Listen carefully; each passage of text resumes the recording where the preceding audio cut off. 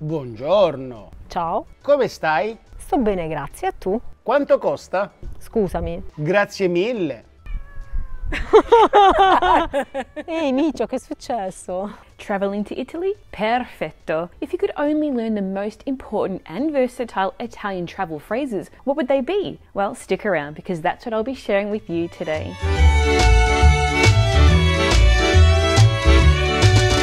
Forget the travel phrase books with loads of vocabulary that you won't need or use.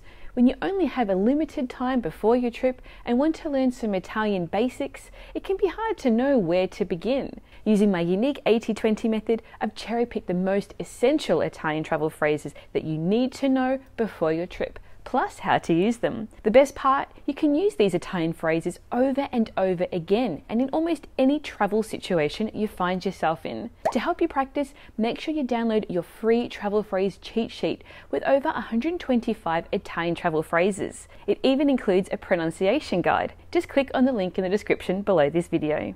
Oh, and PS, make sure you watch until the end of this video for a special tip that will have you forming sentences on your own in no time. So you ready? Iniziamo! The first Italian phrase is Ciao, ciao, salve, salve. Now both of these mean hello. Now this might seem obvious, but it's important to be able to greet people. You'll be doing this everywhere you go and multiple times throughout the day. Now while I could have taught you how to say good morning, good afternoon or good evening, these can only be used at certain times of day, whereas ciao and salve can be used at any time. One important caveat I should mention is that ciao is an informal greeting, so you should only use it with people who, one, you know well, like friends and family, or two, the other person uses it first. Otherwise, you should always use salve. This is more polite and takes out the guesswork of when you should use ciao or salve. Ciao. Ciao. Salve. Salve. Other important greetings that you may want to learn are Buongiorno, buongiorno. Buongiorno. Buongiorno. literally good day. Use this anytime before lunchtime. Buonasera, buonasera. Buonasera. Buonasera. This is used anytime after lunchtime. Buonanotte, buonanotte. Buonanotte. Buonanotte. Now this is used before going to bed, not to say goodbye. For that we have the next phrase, which is Arrivederci, arrivederci. Arrivederci. Arrivederci. Now this literally means until we see each other again, meaning goodbye. While technically you could use ciao when saying goodbye, saying arrivederci is more polite and a little bit more formal. Some Italians even pair them together and say ciao, arrivederci. Again, follow the lead of the person you're talking to, and you can say either both or just one, arrivederci. Now when you meet someone in Italy, a common question to ask is Come sta? Come sta? Come stai? Come stai? Come stai? Come stai? Come sta? Come sta? Now this means how are you, but literally what you're saying is how do you stay, as in what is your state of being. Now this might sound a bit philosophical at first, but this will help you to remember this important question. Now it's important to know that there is the formal and informal way to address another person in Italian. Now as a beginner of the language, you don't need to worry too much about mixing up these two forms, as Italians know that you're learning and therefore are much more forgiving if you make a language faux pas. So don't stress. So when do you use the formal and informal forms? Easy. As a rule of thumb, you use the informal form when speaking with close friends, young people, children, and even family members. Basically anyone you know well.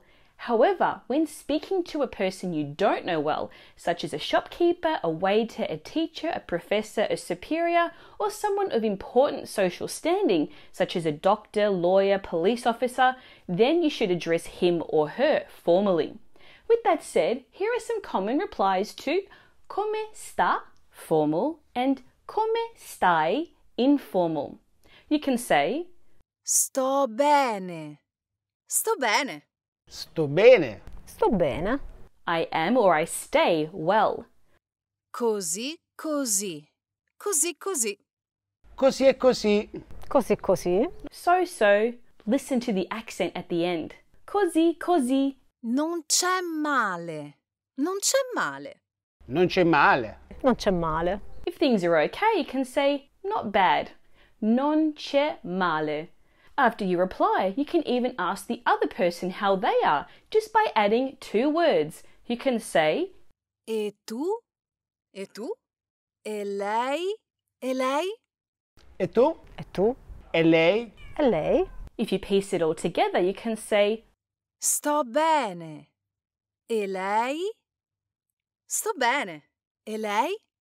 Sto bene. E lei? Sto bene. E lei? Sto bene. E tu? Sto bene. E tu? Sto bene. E tu? Sto bene. E tu? Next, we have the phrase grazie. Grazie. You'll be saying this a lot in Italy. This means thank you. Grazie. Grazie. Grazie. Grazie. If you change that E to an A at the end, this is also a female name, which also means grace in a religious context. Being polite and saying thank you is super important. You can say grazie when a waiter gives you your meal, or grazie, arrivederci, as you leave a store or restaurant. Whenever you say grazie in return, you will most likely hear the word Prego. Prego. Prego. Prego. Now, this is a versatile phrase which means you're welcome, but in other contexts, it can also mean can I help you? For example, if you're at a restaurant, the waiter will say prego when they're ready to take your order, or you'll hear it at a supermarket when the cashier calls the next person in line. If you're feeling extra grateful, you might want to add the word mille afterwards, which means 1,000 or 1,000. But figuratively speaking, it means a lot or many. Grazie mille. Grazie mille. Grazie mille. Grazie mille. Before we move on, let's take a moment to focus on how to pronounce grazie. It's not grazie, 2 syllables, it's 3 syllables. It's grazie. Grazie. You can also add grazie after someone asks you come sta or come stai. For example, Sto bene. Grazie. E tu? Sto bene, grazie. E tu? Sto bene, grazie. E tu? Sto bene, grazie. E tu? Non c'è male. Grazie. E lei? Non c'è male. Grazie. E lei? Non c'è male, grazie. E lei?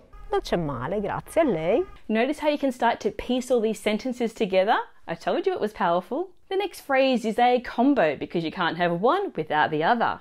It is Sì. Sì. Sì. Sì. No. No. No. No. which mean yes and no, respectively. Sí and no can not only be used in binary yes-no situations, but you can also use it as a substitute for additional phrases or vocabulary that you don't know how to say.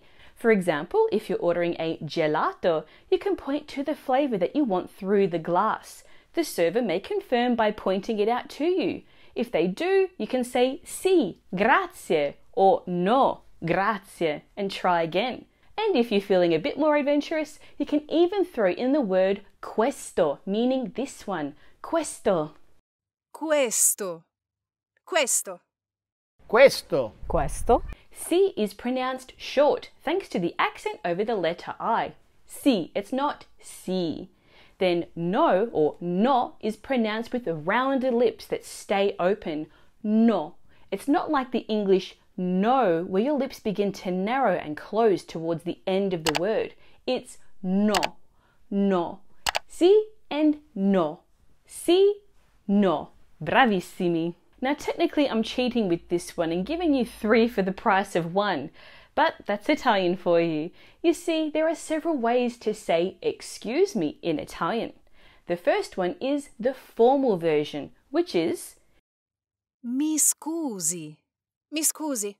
Mi scusi? Mi scusi? and the informal is Scusami. Scusami. Scusami. Scusami. Now, these are both used to apologize for something small like bumping into someone, or to get someone's attention like a waiter in a restaurant. The next one we have is Permesso. Permesso. Permesso. Permesso. Now, this is used to get past someone. Both mi scusi and scusami literally mean excuse me, while permesso literally means permission. This is a memory hook. Think of this as asking for permission to get past someone on the street, or on a train, or in a bus, or in a shop. Just say permesso. If you can remember, I recommend using mi scusi in the formal form when you want to get attention of your waiter, a shop assistant, or someone in the street if you need to ask for directions. Another way that you can apologize is by saying Mi dispiace. Mi dispiace. Mi dispiace. Mi dispiace. I'm sorry. Literally, it displeases me. This is used when you want to apologize for something more serious. Feeling a bit lost in translation? Well, here are two phrases that you should know. They are Non capisco. Non capisco. Non capisco. Non capisco. I don't understand. Think of that C in capisco is I don't comprehend. The next phrase is Puoi ripetere? Puoi ripetere? Puoi ripetere? Puoi ripetere? can you repeat? You can even soften this request by adding Per favore. Per favore. Per favore. Per favore. literally for a favor, but what you really mean is please. Now you can start to stack these building blocks together and say Puoi ripetere? Per favore? Puoi ripetere, per favore? Puoi ripetere, per favore? Puoi ripetere per favore? Can you say that again, please? You can even add mi dispiace and say Mi dispiace. Non capisco. Puoi ripetere, per favore? Mi dispiace, non capisco. Puoi ripetere, per favore? Mi dispiace, non capisco. Puoi ripetere, per favore? Mi dispiace, non capisco. Puoi ripetere per favore? and if all else fails, you can just ask Parla inglese? Parla inglese? Parla inglese? Parla inglese? do you speak English? Or for the informal variation, Parli inglese? Parli inglese? Parli inglese? Parli inglese? the next phrase is super helpful if you want to know the price of something. It is Quanto costa? Quanto costa? Quanto costa? Quanto costa? how much is it? This phrase is great to use when you need to buy tickets or you're out shopping, especially in a market where you can get a bargain or ask for a discount. You don't even need to learn how to count because either they will tell you or point to a sign. Alternatively, you can gesture with your hand with a writing motion so they can write it down, or you can whip out your phone and get them to type it in. If the price is too high, you can say no, grazie, and start to walk away, or type the amount in your phone of what you're willing to pay and see what they say. Other useful phrases to know when shopping and paying for something include Posso aiutarla? Posso aiutarla? Mi dica? Mi dica? Prego? Prego? if you're just browsing, you can say Posso guardare? Posso guardare? if you want to ask for a discount, you can say Mi fa uno sconto? Mi fa uno sconto? if you're ready to buy something, you can say Lo compro. Lo compro. lo compro, I'll take it, or I'll buy it. If you want to check if you can pay either by card or cash, you can say Posso pagare con carta di credito? Posso pagare con carta di credito? may I pay with credit card? Or Posso pagare in contanti? Posso pagare in contanti? may I pay with cash? If you're looking for directions, use this phrase. It's Come si arriva a? Come si arriva a? Come si arriva a... Come si arriva a? come si arriva a. which means how do you get to? Literally, how does one arrive at? Now, if you're in need of directions, this phrase is great to ask someone on the street. Now, since we don't know the person, use the formal form. Mi scusi, come si arriva a... Mi scusi, come si arriva a... Mi scusi, come si arriva a... Mi scusi, come si arriva a? Then using your tourist map from your accommodation, point to where you want to go or try saying the name of the place, preferably using the Italian pronunciation. For example, the Colosseum in Italian is il Colosseo, il Colosseo. The Trevi Fountain is Fontana di Trevi, Fontana di Trevi. Now, while you may not understand all the directions you receive, the person can at least point you in the initial right direction. Then, if along the way you need more help, you can stop another person and start again. If you want to avoid asking for directions altogether, I recommend using Google Maps to download ahead of time. Select the place you're visiting and download the map so it's available offline and to use without Wi-Fi. Naturally, if you're from the European Union, roaming is free and you'll have Google Maps available at any time. But if you're not, this is a handy travel tip. For more Italy travel tips that will save you time, money and disappointment, just click on the link in the description below. The next phrase is Dov'è il bagno? Dov'è il bagno? Dov'è il bagno? Dov'è il bagno? Dov'è il bagno? This literally means, where is the bathroom? When Mother Nature calls, you don't want to rely on miming to communicate what you're looking for or what you need. How would you even do that? Hold your private parts? Save yourself the embarrassment and learn this phrase. Dov'è il bagno?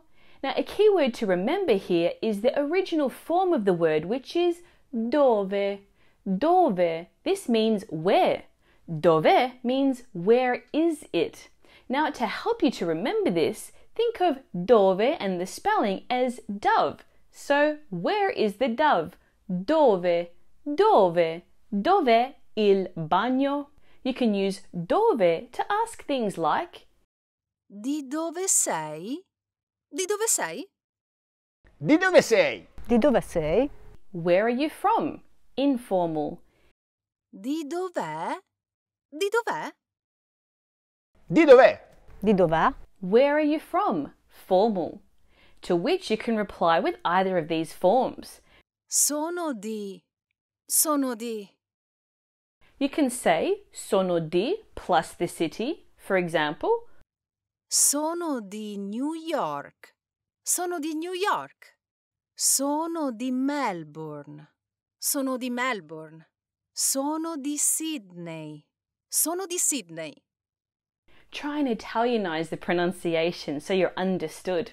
The alternative way to reply is sono plus an adjective. For example, Sono americano. Sono americano.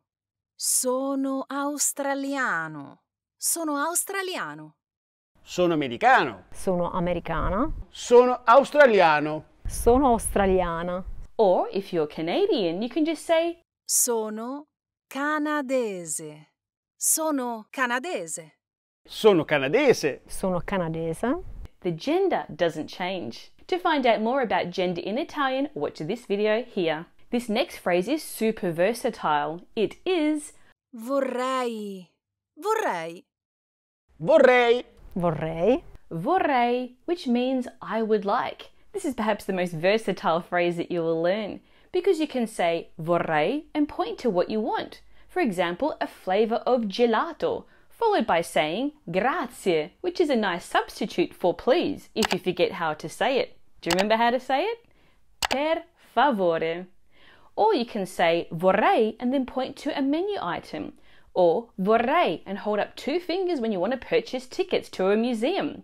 It's broken Italian, but it shows that you're making an effort and that will always be appreciated. You can also say things like Vorrei 2 biglietti, per favore. Vorrei 2 biglietti, per favore. I'd like 2 tickets, please. Vorrei fare una prenotazione, per favore. Vorrei fare una prenotazione, per favore. I'd like to make a booking or reservation, please. Vorrei ordinare una pizza margherita.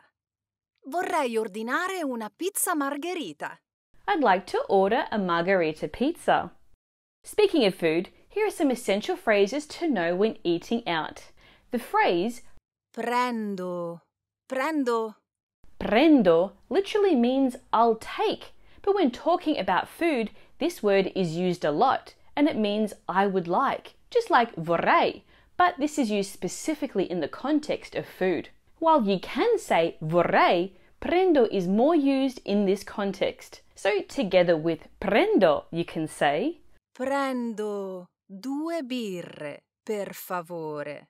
Prendo 2 birre, per favore. I'll take or I'll have 2 beers, please. Prendo una bottiglia di vino della casa, per favore. Prendo una bottiglia di vino della casa, per favore. I'll have a bottle of house wine, please. Prendo un vino rosso. Prendo un vino rosso. Prendo un vino bianco. Prendo un vino bianco. I'll take the red or white wine. Prendo una bottiglia di acqua naturale. Prendo una bottiglia di acqua naturale. I'll take a bottle of still water. Prendo una bottiglia di acqua gassata. Prendo una bottiglia di acqua gassata. I'll have a bottle or I'll take a bottle of sparkling water. Other key phrases that you may want to remember are Il menù, per favore. Il menù, per favore. the menu, please. Got an allergy? If you're a male, you can say Sono allergico a. Sono allergico a. remember the O at the end for masculine. Or if you're female, then it changes to an A. Sono allergica a. Sono allergica a. If you're vegetarian, the same rules apply with the masculine and feminine. Sono vegetariano. Vegetariana. Sono vegetariano. Vegetariana. As you receive your food, your waiter might say, Buon appetito. Buon appetito. Buon appetito! Buon appetito. literally, good appetite. If you want to compliment the meal, you can say, Era buonissimo. Era buonissimo. Era buonissimo. Era buonissimo. Era buonissimo. It was really good. When it's time to pay the bill, don't expect them to bring it to you without asking first. For that, you need to say, Il conto, per favore. Il conto, per favore. Il conto, per favore. Il conto, per favore. think about that conto is like the account or the numbers being added up. Il conto, per favore. And they'll bring it right to your table. Here are some other miscellaneous Italian phrases for travel that you may not have thought of. If you're raising a toast, you might want to say cheers. For that, we say salute. Salute. Salute.